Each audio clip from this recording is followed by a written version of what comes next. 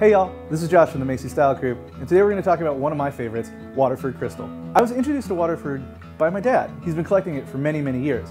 And for a long time, I used to think that was his thing. But with some of the new products that Waterford's been coming out with, it's quickly becoming something for me. We'll start here with the heritage sets of 6. Now what these are all about is the history of Waterford. In these sets, you get 6 different patterns, some of them even coming from their archives. Next up is the Lismore Evolution series. Now Lismore is their longest running pattern, so what Waterford did is they took the 4 versions and put it onto one decanter, one pattern on each side. They also came up with a set of 4 glasses, each glass with a different pattern. Next up is the brand new W collection and Lismore Pops.